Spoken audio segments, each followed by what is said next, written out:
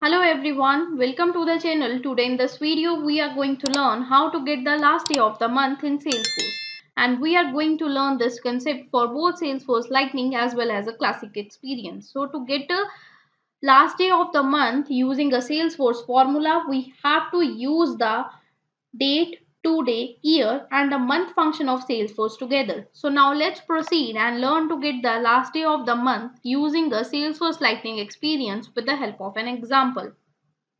So here I open my Salesforce account and by default I am in a Salesforce Lightning experience. If you are not, firstly shift to the Lightning one. After that you have to move to the main setup of the page. I am already in. If you are not, you have to click on this gear icon and here we have a button of a setup. Click on it and you will redirect to the page that is visible to my screen.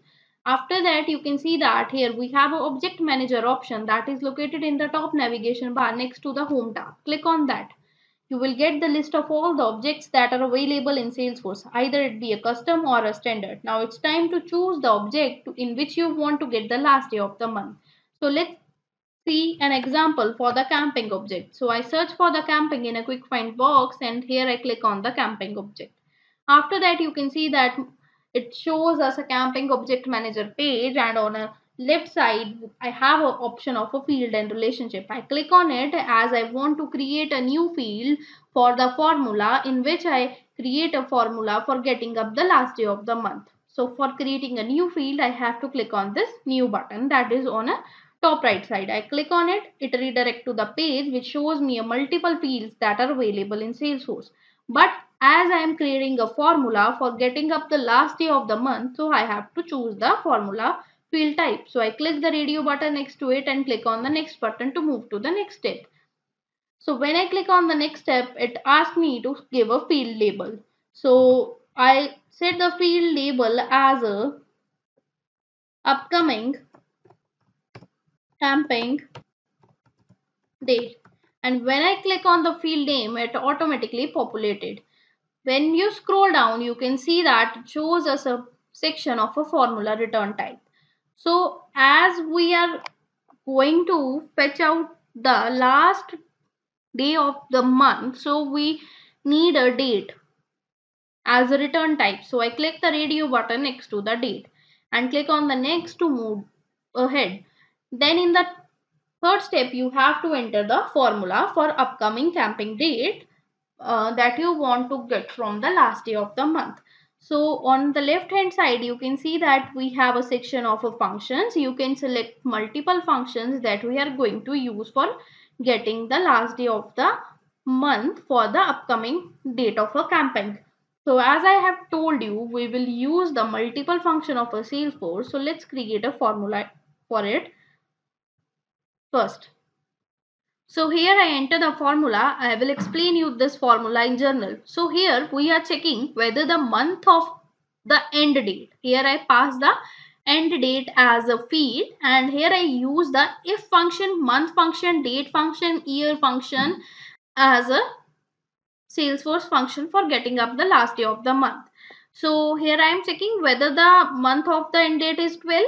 If it is, we are setting the day as a 31. You can see that here I am setting up the day as a 31 and month as a 12. So here I pass the month value as a 12 and the year same as the end date. So here I fetch the year using the year function of the end date. So if not, if the end date month is not 12, we are basically incrementing the month of the end date.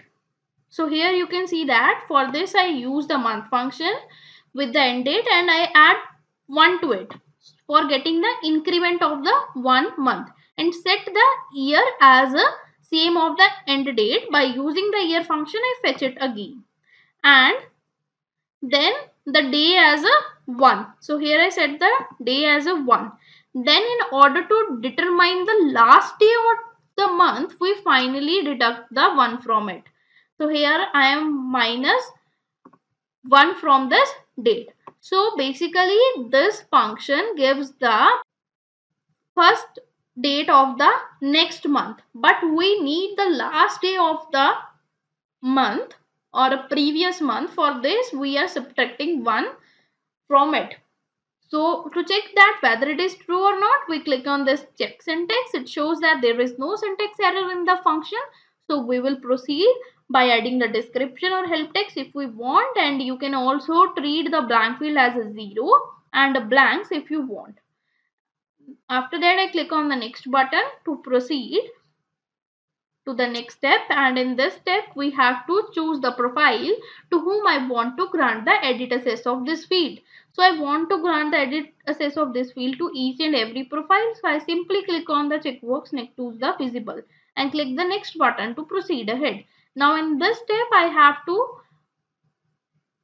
add the page layout. So camping only one page layout is there, so it is already checked that the camping page layout contain this field. So I remain the setting as it is and click on the save button to save this process. So with this we simply create a formula that gets the last day of the month in a Salesforce Lightning. So to check that whether it is working or not, I go to my app launcher, search for the camping object. I randomly open a camping that is already created. I move to its detail section, and here you can see that the upcoming date of a camping is a 30th of a 4 month 2023, and it is based on the end date because the end date is a 6th of the 4th month 2023. So with this we have learned for the lightning experience. Now we will proceed and learn to get the last day of the month for the Salesforce Classic also. So let's click on the profile, and from here we get option of a switch to a Salesforce Classic, and by using it we move to the Classic experience first. And now here on the top we have option of a setup. Click on it.